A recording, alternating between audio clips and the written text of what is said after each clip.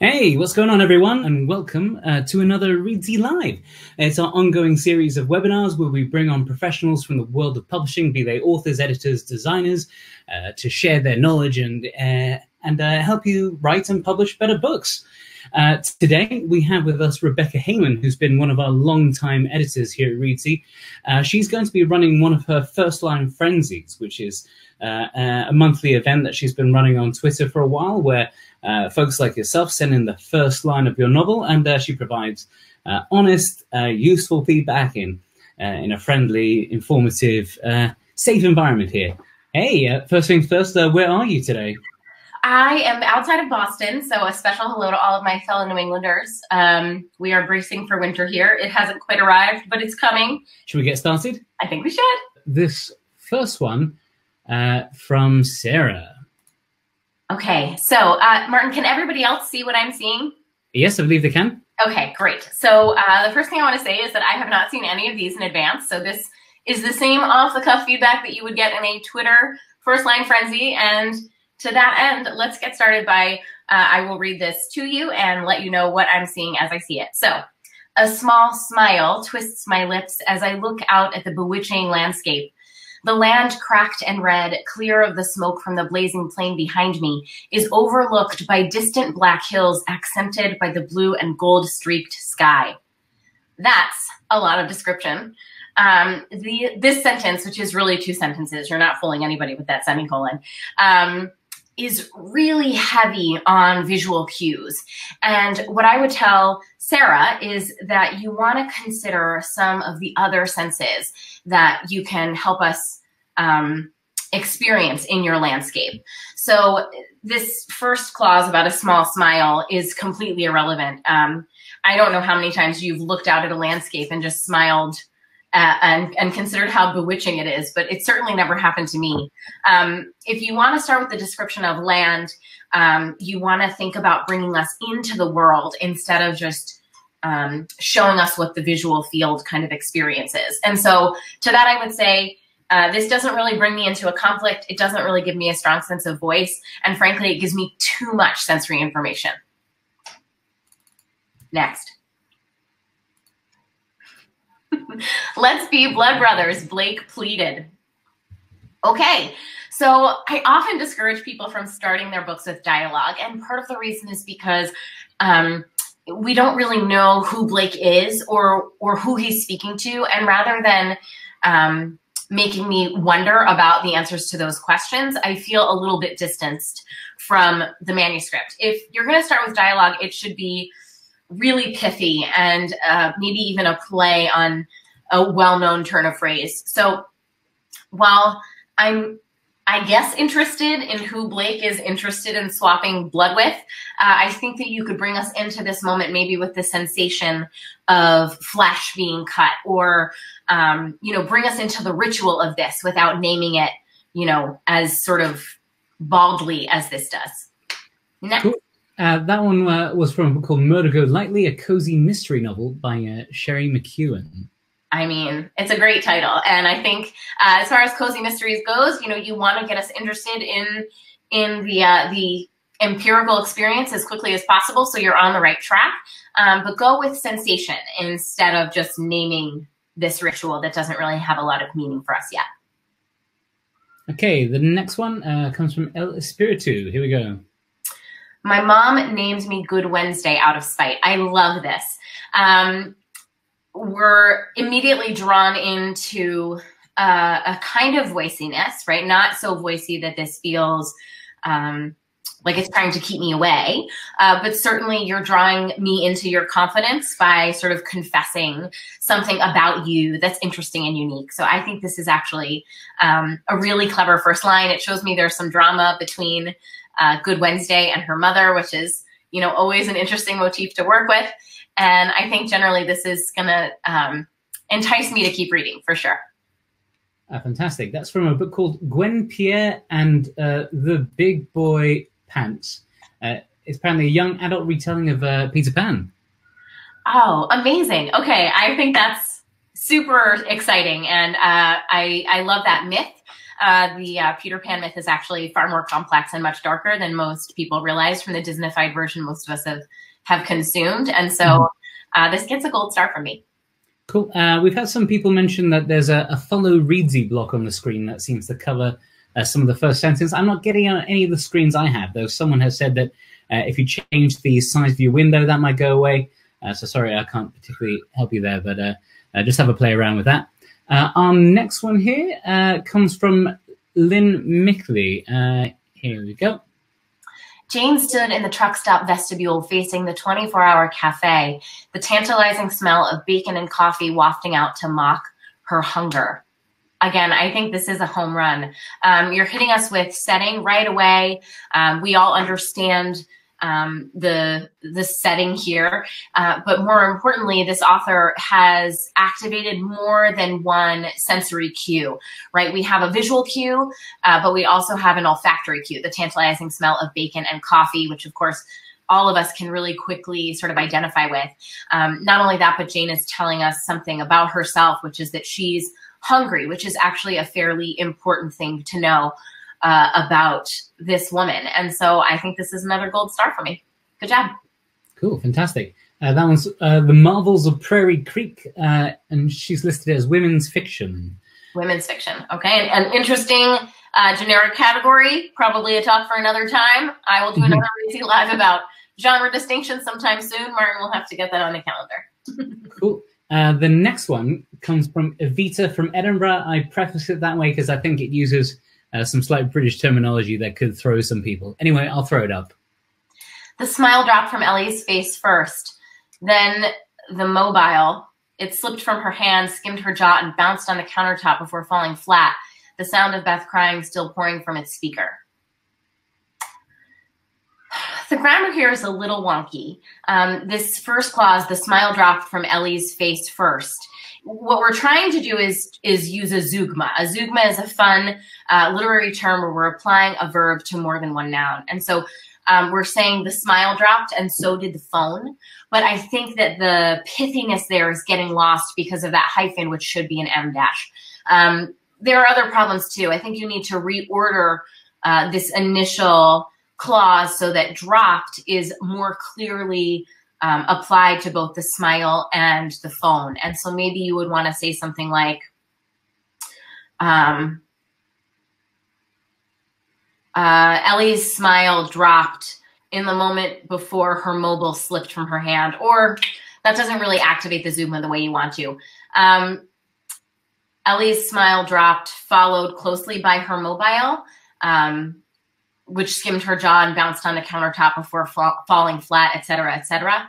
That might be the way to go. Just try to get both of the nouns a little closer to the verb.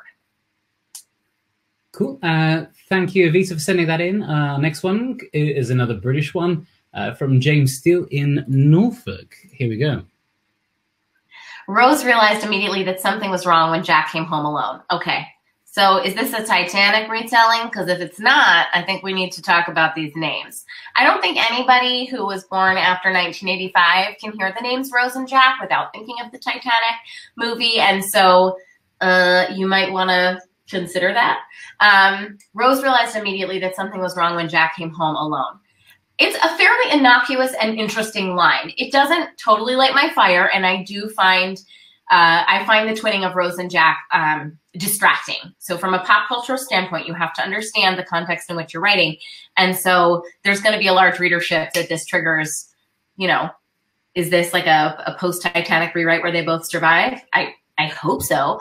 But if it's not, then you might want to reconsider just how distracting that set of names is going to be for some readers. But otherwise, I think this is fairly innocuous. It doesn't excite me, but it's not offensive. Cool. That was from the book As I Love You, literary fiction from James Steele. As I Love You sort of makes me think that it could be an intentional nod towards Titanic. It could be. It could, and you know what? Some of us appreciate that. Okay, our next one here is from A.G. Little from Woking. And sorry, God, we're hitting a bit of a real British block here. Hope some of you guys are still awake. You're awake. They deserve to have their lines up because that's Herculean as far as I'm concerned. Frightened seagulls wheeled in the night sky. their raucous cries muted by the howling winds and thrashing rain. Yeah, okay. Again, I think this is a piece of scene work that is just a little blah. It doesn't really tell me a whole lot. You know, this is a little too close for comfort to it was a dark and stormy night, to be honest, right? We don't want to start with anything that feels cliched. How do we know the seagulls are frightened? I'm not really sure. If it is the night sky, how clearly can we really see them? If their cries are muted by the howling winds and thrashing rain, how can the narrator hear them to begin with? I have a lot more questions than I should, just about the logistics of this line. And for that reason, I think it probably needs some rethinking. Cool. Thank you, AG. Our next one now. I'm sorry to get you another British one. I think it's British or someone who's having it set in Britain. All of us New England. Here it is. There's some favoritism here, Martin. I'm just warning you. Well, I think sort of we do head back across the pond in a minute now, but here it is. From his position on the balcony of Covent Garden's Punch and Judy pub, Jack had a clear view of the man he came here to kill. Okay. You know, I feel good about this. One thing that authors should understand is that when you get hyper-specific about setting, particularly when we're talking about a contemporary place, you're going to exclude some readers who are going to feel less curious about these places and more a sense of FOMO, right? A sense of missing out. Like, well, they don't really know what it means to be at the Punch and Judy pub in Covent Garden. And so how important is it to articulate the name of that place when, let's say, a lot of your American readers aren't going to distill a lot of meaning from that context? So could you say something a little more dynamic about the setting? A pub is a pub is a pub for the purposes of this line. So is there something more important that you could say about this moment? But I like this. I think this is heading in the right direction for me. Cool. That's from a crime thriller called Pressure Point. Yeah, great. I mean, I was going to say this is almost assuredly from a thriller, and I think you're definitely on the right track if I can guess the genre from one line. Yeah, as someone who think had been to that pub, I think whoever Jack had come to kill is eating the Shake Shack. Here's one from Sarah. The front gate slammed shut and Lexi woke with a start. Wah! We do not wake people up in first lines or in first chapters or at the start of our book ever. It is cliche. You are not an exception to the rule. Nobody is. I have heard it all. Well, what if my character isn't really waking up, but just regaining consciousness after being knocked out? What if my character has been asleep for 900 years and is just coming to? I don't care. 99.9% of the time, waking up is a snooze. So fast forward to whatever happens for Lexi that is different than the norm. Waking up is normal. Show me what's different about today. Certainly, I'm not interested in the sounds that wake people up or the dog slobber or, you know, the scary dreams. Stop waking people up at the beginning of your book. Next. Cool. Next one's from Vern Brick. It was 2 beers past noon when the phrase bystanders were hit caught his attention like a fishhook in the cheek. Bravo. I love it. This tells us so much about our protagonist. And notice, we don't know his name, right?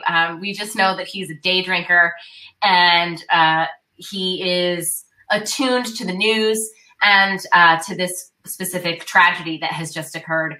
I'm curious about the tragedy. I'm curious about the protagonist. I love everything about this. Gold star. Fantastic. That's from Delusions of Clarity, a literary mystery. Delusions of Clarity is a great title. And I can tell you that the agents of my acquaintance are constantly on the lookout for literary thrillers and literary mystery. It's one of the most asked for genres that I hear about from the literary agents of my acquaintance. Fantastic. Next one comes from Hadia in Lahore, Pakistan. It all ends on the 21st of May, or at least I think it does. So keep in mind that numbers are hyphenated between the 10s and the 1s, so 21st should be hyphenated. It all ends on the 21st of May, M dash, not ellipses, or at least I think it does. I'm interested in this. It, as a first word, is a little weak. So if you could be a little more specific about what it is standing in for, keep in mind always that it is a pronoun, and without a reference noun, right, without an antecedent, it really doesn't have a lot of meaning. It's just a stand-in for something else, but you're not telling us what that something else is. So if you can adapt this a little bit to eliminate it, I think you would have a much stronger opening line. Cool. That's from a fantasy novel called The Time Curve. Thanks, Hadia, for sending that one in. The next one comes from Patricia, who I believe actually is here. I saw her coming in earlier. Hello. Mandy Lynn Snow was running for her life, her crimson real estate blazer flapping in the wind, when her cell phone beeped that a text had come in. Okay. I have mixed feelings about surnames in first lines, or really in any kind of immediate character building, because they don't provide a lot of context unless you're talking about a world in which last names have significance, like if we're talking about a royal family, or if we're in a Game of Thrones situation where the last name Snow would signal something important to us. So let's even say Mandy Lynn was running for her life, her crimson real estate blazer flapping in the wind, when her cell phone beeped that a text had come in. My challenge here is that if she's running for her life, is she really hearing the phone? I guess I'm interested, but I'm not thrilled by this encroachment of the cell phone on whatever this moment is. I'd like to know more about Mandy and her situation and less about her text messages. I'm not sure that anyone is checking their phone in this scenario. And so this kind of challenges my suspension of disbelief a little too strongly. Cool. That was I quite like the name of her series. It's her Unreal Estate series, One Crooked House. So I think it's amazing. I mean, the title is completely on point, and I love it. So I would work on just the specificity of the first line a little bit, but you've nailed the title. Okay, we have a comment coming in from Karen. Oh, let's wait. How about first names and first lines, or is it a simple she, he, I, they better in the opening line? I actually like a first name in a first line if we're looking specifically at one character. I tend to feel that the use of pronouns in first lines can feel too vague and a little overly stylized. So I'm perfectly happy with first names, or honorifics with proper surnames. So, you know, Mrs. Heyman sat at her desk, staring at her own reflection in the screen. It gives me a little something to attach to and might help you set a tone for the rest of your novel. Cool. Next one up is from Lee Dunning. Here we go. Spring had come to the abyss. Okay. This is another one of these lines that is really innocuous, which is to say, it's nothing to write home about. I wouldn't slash it out. There's nothing inherently wrong with this. But I don't know anything about what the abyss is, or if this is a space opera, or if this is a fantasy. You're not giving me enough information. And so another way to approach this might be to show me the arrival of spring, or sort of the way winter leaves, right? So instead of just telling me spring had come to the abyss, you could show me something happening that signals the coming of spring in this specific world where the coming of spring might look a lot different. So here in New England, I might talk about, the year's first crocuses had finally broken through the still frozen soil, or something like that. So that tells you a little something about where I am, and it's a very specific signal about the changing season. So I would ask you to get a little bit more specific here and a little bit more activated. Cool. We had another question come in related to an earlier point you made. Ken Barrett asks, how about opening with a dream? Wah, wah. No, thanks. No, thank you. I generally really dislike dreams, nightmares, anywhere in the book. Sometimes they're important, but most often they are a lot of navel gazing, right? Oftentimes the inclusion of a dream or a nightmare is more about showing us how clever you can be with a motif than with actually advancing the plot in any appreciable way. So I'm going to take a hard pass. I had one that I was going to share, but the sentence was being pushed really to its limits, to the point where I can't show it on screen. Oh, hey there. Who's that? That's Gabe. That's my son. We said goodnight, but he wanted another goodnight. I love you. I got to talk to these people about their books. All right, go on. Go. Does Gabe want to take this one? He can't read yet, but, No. you know, soon, very soon, he's going to be in the family business. This has come in from Junie Fisher. She cocks her hip, one arm raised high, and the audience roars approval once more, then flicks her hand to signal the light man to swing the spotlight away. Audience roars approval once more, then flicks her hand to signal the light man to swing the... So there's a lot happening here physically. I had to read it twice just to sort of digest what's going on here. So I understand that this is a performance moment. We have an audience. We have a kind of dramatic posture. The grammar is a little squicky because you've named a new noun, which is the audience, right? And then you have this pronoun, her, then flicks her hand. So technically that pronoun actually refers to its nearest named noun, right? So we're talking about the audience, not she, whoever she is. So this is just a little too busy for me. It's physically frenetic and just a little, it's a little too much. So I would say maybe combine the one arm raised high with the flick of the hand, eliminate the hip gesture, and put the audience noise in the background instead of giving it such a potent place at the center of this sentence. Cool. That was from The Band Played On, and she has put it there as upmarket fiction. What does that mean to you? Upmarket fiction is sometimes called book club fiction. Upmarket is a way to signal that there's a certain literary sensibility without being literary. It's usually very plot driven, but with a literary finish on the style. It's a really broad category, and it's okay to categorize your fiction that way. It is a branch of sort of general fiction or commercial fiction. Cool. Oh, the next one comes from Joshua Insole, who I believe actually won one of our weekly writing prompts competition. It's good to see here, Joshua. Here we go. The night that Charlie died was a cold one.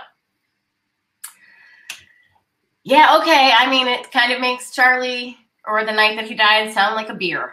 So I think the fact that the night was cold doesn't really tell me anything about Charlie's death unless he died of hypothermia or he froze in the snow. Again, this is one of those lines that's just kind of innocuous. It's not doing enough heavy lifting, and we want a first line to do a lot of heavy lifting. So I'd love to know if this was the first cold night of the season. I'd love to know if this was the last cold night before spring. There are just more interesting ways to give me this information that can do more work for your book. Cool. Thank you. That was from A City in Autumn, horror with bits of sci-fi. Thanks for sending that in, Joshua. Oh, the next one I quite like. Oh, should I be biased now? Okay. The day began at 9:03 with Schumann's Fourth Symphony, but by 9:27 it had progressed to murder. Whew! Okay. Great. You know, I think this is a really interesting way to use time, right? You know that time in your novel has a lot to do with tension, and how the audience feels the passage of time can have a lot to do with their general impressions of the pacing and tone of your book. So this sentence has a lot to do with time. And so I would only suggest to the author that if that focus on the passing of time is critical, then you've done the right thing. If this is just a way to draw us into the moment, I'm not sure it's super effective. This is a situation where I might actually ask to see line 2 before I made sort of a final verdict about line 1. It's an interesting line, but it is hyper-focused on time. And so as long as that's intentional, I think this line is very effective. Like when that sort of like timeline is so important, it's like, is it better to sort of style your numbers like that? Because when all those numbers are sort of written out, it could be tough for me to sort of actually make sense of it. Yeah, so I would prefer them done this way. I wouldn't want to see like Roman digits anywhere here. And I think most traditional publishers would feel the same way, though every house has their own style. Certainly, I think this line would look quite choppy, just visually sort of truncated if this were, you know, actual numbers. I also think that the author is doing something interesting by saying 3 minutes past 9 instead of 9:03. So there's no way to express 3 minutes past 9 in those terms using digits. And so I think for in that way, this is an effective line. But why say 3 minutes past 9 instead of 9:03? A great question, especially when there's an inversion, right? But then by 9:27, it had progressed to murder. So again, I have a lot of questions about the representation of time here. And if that is a critical part of what's happening here, then great. But if I'm just distracted for the sake of being distracted, that's not so great. Cool. Moving swiftly along, the next one comes from Lisa Lickle. On the first achingly bright morning of summer, Lily Masters slowly opened her robe. So we do need a comma after summer, because on the first achingly bright morning of summer is a dependent clause, right? The independent clause is Lily Masters slowly opened her robe. We have our subject and our verb, and it's a complete sentence. And so the prepositional phrase that, or the phrase that begins on the first achingly bright morning of summer is dependent. So get a comma in there. Unless her robe has been closed for the last 150 years, I don't know why it's especially important that she's opening it now. I don't know why the opening of the robe is linked to the first achingly bright morning of summer. So you're suggesting a kind of causation here, or at least a correlation, and I don't know what it is or why it would be so. So I have more questions about this than I should. I think it probably needs to be reworked. Cool. That's from Undercut, a romantic suspense novel, which leads me to believe this is probably starting in media res. Yes. Okay, our next one here is from Kimberly Dredger from Missoula, Montana. Here we go. The disintegration had been slow and insidious. First, the single vitamin bottle in the cabinet was replaced by prescription bottles, which multiplied, spilling onto the counter. How do I feel about that semicolon? I feel good about it. The disintegration had been slow and insidious. So a semicolon suggests that what follows can't be completely understood without what came before. And so that close link is what we're really looking for with a semicolon. Unfortunately, the strength of sentence 1, which is a very good sentence, is somewhat diminished by the sprawling slowness of sentence 2. When you say first, I expect to see second. And so I think you'd be wise to reconsider the part of the sentence that begins which multiplied. So the disintegration had been slow and insidious, semicolon. First, the single vitamin bottle in the cabinet was replaced by prescription bottles. And second, give me, or, and second, those bottles had multiplied, spilling onto the counter. Treat them as two separate acts. If you start me with a first, I expect to see a second. Cool. That one was from Begin Again, another women's fiction entry. Thanks very much, Kimberly, for sending that one in. The next one and wants to tell us if this is a novel about dementia or memory loss. I would be interested to know that. Anyway. Okay. Kimberly, if you're here, let us know if we're along the right lines there. Next one we have from Janet Pearson. The eyes of the cougar sent an unrecognizable chill into Cassidy before she even knew she was being stalked. Well, one of the challenges I have here is that we've sort of now disembodied an organ, right? The eyes of the cougar have a lot of agency. They themselves sent an unrecognizable chill into Cassidy, but if it's unrecognizable, how can it be named? Before she even knew she was being stalked. The sentence grammatically is a little fuzzy, and I might consider that an unrecognizable chill can't be articulated, right? So I would focus more on what Cassidy can feel and experience, and that moment of awareness when she does realize she's being stalked. I think maybe you're just coming in a beat or two too early in terms of drawing us into this first moment of tension and action. Cool. We have another comment from Ellen Callahan. She says she appreciates the grammar and punctuation comments. Ellen, you are welcome. It's very, very important that writers learn how to use their primary tools. And if you are writing in any language, it is your duty to learn the mechanics and the grammars of that language. Grammar is an agreed upon system that helps us understand each other. And so it is not optional, especially if you want to write books. Thank you, Ellen. Coming up next, we have something from Frank from Long Island. The massive coach pulled by 4 sleek horses was just outside Camberwell when its sole passenger began to stir from her absinthe-induced stupor. Okay. Not important that the coach is massive. Nix it.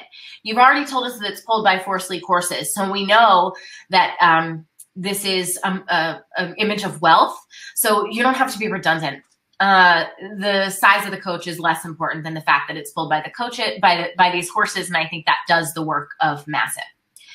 Just outside of Camberwell, when its sole passenger began to stir from her absinthe-induced needs to be hyphenated because it's acting as an adjective modifying stupor, right? Because you could just say began to stir from her stupor, so we know absinthe-induced is an adjective phrase, and you should hyphenate it. But I like this. I think it's an interesting way to tell us something about the person inside the carriage, that she is likely, that she is likely wealthy or perhaps have been kidnapped by a wealthy person. I'm intrigued. Cool. And that was from The Race for an Earl, a Regency romance. Oh, yeah, it was. Regency romance, one of my absolute most favorite genres. If I am not working or, reading, actually physically reading a book, I am probably listening to a Regency romance as I sort of totter around the house and cook and clean and take care of my family. So great. Glad to see it. As a London native, the thing that sticks out for me is Camberwell, which is sort of like, it's a sort of crummy neighborhood that sometimes is used as a punchline for jokes here. Okay, so that's actually a really important thing, right? So Americans who read Regency, and I guess I can't speak for all Americans, and of course I can't speak for people who are elsewhere in the world, but those kinds of cues don't mean anything to me. And so I can appreciate the sentence for what it is without knowing that that's a kind of wink nod. And I think it's especially okay to include those kinds of things in a genre like Regency, where there is an understanding that place is very important within those novels. So I think this is actually a fairly good inclusion of that sort of regional neighborhood-specific detail that I was talking about before that might not mean something to everyone, but the people to whom it does have meaning will really understand something important. So I would keep that just as is. Okay, I've got actually something, Kimberly, who had that one a few ago about the vitamin bottles. Yeah. A comment on that one. One of the characters deals with memory loss due to traumatic brain injury. But not the character referred to here. Thanks for asking. I think it was the use of the word insidious that kind of got me thinking about memory loss. Memory loss is often described that way. And so you definitely had my brain going in the right direction. Even if there's a little bit of a misfire on exactly which character we're talking about here, you certainly activated one of your motifs really cunningly. So good job. Cool. Here's our next one. Comes from David Reem. I was pretty sure that the sound waking me up. Oh, sorry. Going, but you're getting. I was pretty sure that the sound waking me up was a helicopter. But when you live in the sticks, there are a lot of things that you have never actually seen or heard except on television. So the sticks as a term, like the Boondocks, is not capitalized. If the sticks is an actual place here, like, District 13 and Hunger Games, then you're right to capitalize it as is. The voice here is very casual, which is fine. I would guess that this is YA based on the narrative mode, right? First person. I don't know. Waking up. It's never going to light my fire. I'm sorry. I just fast forward me 10 minutes. Fast forward me 10 minutes to whatever is going on after this person wakes up to a sound that they've never heard before, and see how things go when you start there instead of starting here. That's what I would recommend. Cool. Yeah, that is from a sci-fi novel called Hello World. I get the feeling it's probably a bit of a dystopian one, so I think you're along the right lines there, maybe. If the author is present and wants to tell us, we are always interested in finding out, especially if we're right. Okay, actually, what was it? I got a question that sort of turned up that may tie it into our next one. Mike asks, what about very short first lines in general? You didn't like any of them so far, but are the two short sentences worse than one sentence twice as long, e.g. for an action/exciting opening? You know, I have seen some really dynamic, excellent, short, pithy first lines. But again, a first line is doing a lot of heavy lifting. There's so much that has to happen in line one. And so doing it in a few words is just more of a challenge. If, like me, you're obsessed with, reality TV cooking shows, then you know that cooking something simple is a big risk, right? Because every component has to be perfect. And even just a little bit of missing salt can cause something simple to just collapse. So I think it's okay to have a really short first line, but I think you have to be super confident that it's doing the work you need it to do. And to that I say, it depends. It can be done. There's absolutely, I don't want to just see long lines for the sake of length. I want to see strong lines with powerful verbs and very specific nouns. And that kind of language choice is going to make a short sentence have a great impact. Yeah, and that actually, more than one way, segs us nicely into this next one from Amelia. My soup is ruined. And here I'm talking about cooking shows. You could not have set this up better. My soup is ruined. Okay, but how or why? I would love just a little bit more information. Is this soup that came out of a can and you microwaved it in the aluminum can and now the whole microwave is on fire? Is the soup ruined because you mistook sugar for salt? Give me something a little bit more specific and activated. I am intrigued by details. And so I would love to know what it is that actually destroyed the soup. Soups can be very forgiving. So I'd really like to know what the death knell of this particular soup was. That was from Crush on You, a contemporary romance. Great. Again, I love romance. I know Martin is going to ask me later about what I like to edit, and I wish all of you looking for freelancers on Reedsy would send me more romance. So, rom-com it up and, ruin the soup, destroy the cake, get locked in a walk-in freezer, whatever it is. I love the antics and the shenanigans and, tell me details. I want to know. Cool. Next up, this is from Michael from Manchester. The city center has been masticated and spat out into an infinite number of pieces. Condom wrappers, takeaway wrappers, flyers for mediocre wrappers, Rizla papers, newspapers, self-shamers, Hell's neighbors. So there's so much rhythm, obviously. This almost reads like spoken word. There's beautiful interior rhyme here. There's a lot of just movement and action at the line level, right? Not big action like bodies moving or explosions happening, but action within the line that makes it easy and enticing to read. I'm not sure how effective the chewed up and spit out analogy is here, right? I think that there's another way to say that the city has been used and used up that might be more effective. I would like to see that initial metaphor a little pithier, a little tighter, so that the list can shine, so that the items in series can shine brighter, because that's obviously really where the play is in this sentence. And so I would get the point across faster in that initial clause. And again, I would rethink the chewed up and spit out. I don't think that's the right. I don't think that's the right descriptive language here. Cool. Thank you very much. That was from Morning. Thank you, Michael, for sending that one in. If you're still up. Next one here we have from Peter Kingsmill from Canada, who I think I saw him around as well.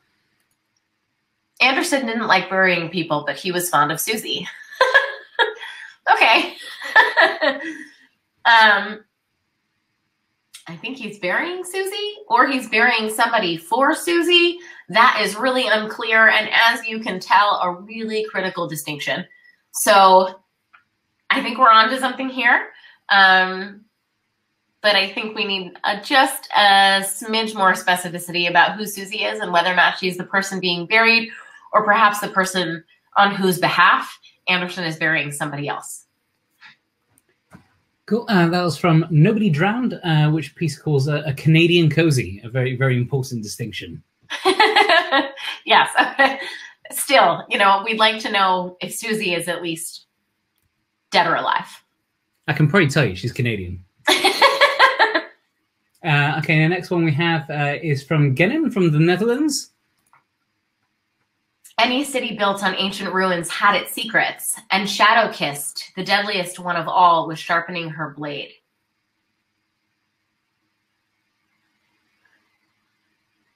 So, I'm confused because we're saying that any city built on ancient ruins had its secrets. So Shadow-Kissed grammatically is the name of a city, not a person, but a city can't sharpen her blade. This is a bit of a humdinger for me. I think there's a misfire. If this is an analogy and we are referring to Shadow-Kissed, which is a city, as a she, I'm confused. I think just the grammar here is a little impenetrable. And so I would modify a little bit to be more clear about who or what Shadow-Kissed actually is. Cool. Okay, I'm sort of conscious of time. I've got a bunch more here, so I'm going to start cherry picking them a little bit. Okay. We'll hopefully go maybe for another, hopefully just under 10 minutes. But here's our next one. I had hired a limousine for the four of them, a stretch black sedan similar to the vehicle that in a few months would carry just 3 of them. Okay. I think it's nice that you're planting a central mystery, the disappearance of the 4th person. I'm not in love with the repetition of the pronoun them. I think it's a little weak. If you can modify this to be more specific about how we can classify these people, whether they all have the same job or whether or not they all have the same gender. Maybe they're 4 women, maybe they're 4 stockbrokers, maybe they're 4, I don't know. But if you could give me a little bit more about who these people are, I would care more about the fact that one of them disappears. Cool. The mystery of the Canadian cozy has been illuminated a bit. The guy being buried is Keith, Susie's husband. Yes. Okay. So great. It's really important to at least know that someone's being buried on Susie's behalf, I think. All right. Moving on to the next one. We have this one from Elizabeth Roberts. I'm not saying anything yet. Are you not? Mm-mm. Okay, let me try and take that off and back on. Can you see it? Nope. Okay. This is an interesting turn of events. Okay. Okay, I have something now, Etta. Okay, yep. Okay. Etta Bernard loved her 5 children. Not equally, no. She knew people who said they loved each of their children equally were lying to themselves. Wonderful. This is a situation where I think using a first and last name actually does a nice bit of vocal tone setting. So I like this here. There should be another M dash after no. The phrase not equally, comma, no should be offset as a dependent or parenthetical phrase. So you can go ahead and replace that second comma in line 1 with another M dash. And then I think we have a really nice opening line here. Cool. And that was from A Mother's Birthright, which classed as literary fiction. Okay. We have a comment from Pippa. You need to do this early for the UK time next time. Off to bed. I'm sorry. I know, Pippa. I know. It is a little tough for me to do something at 3 in the afternoon, but we'll try to find maybe a Saturday when we can do it on proper UK time. Amazing. Here's one from Ellen Ann Callahan. Lucy Holiday was 25, never married, and still getting accustomed to her 4th name. Oh, yeah, okay. But 4th name, is a little curious because we have Lucy Holiday. And so if we're talking about a complete different name, like an identity change, that's sort of the impression I get here. But if it's a fourth name as in a name added to her own name that keeps morphing into new names, then we would obviously need to see a different name at the outset. Lucy Holiday would have 10 more components. So if I'm right that this is a complete transformation and it's a totally new name, 25, never married, and still getting accustomed to her fourth name, very cool. I'm interested in Lucy, and I'm interested in why she has this, naming problem or naming habit. So great first line, really good. Cool. That's a mystery, so I suspect you're right. She may have had some name changes. Yeah. Okay. Maybe a little witness protection. You never know. Lucy Holiday. Okay. Okay. Next one from Amity Who in Texas. Could you go to prison for reaching through a phone line and strangling someone? So we get a nice hit of voice right at the front. We know this person might be short-tempered. We know that they are kind of sarcastic and pithy. So I feel pretty good about this. Gives me a little bit of a chuckle, and I would keep reading. Cool. I've got one here from J. Marthy Blevins. I never thought of death as being a living, breathing thing until now. Okay. It feels a little bit like you're trying to go, gotcha. And I don't love that feeling. I think you could activate this a little more effectively by saying,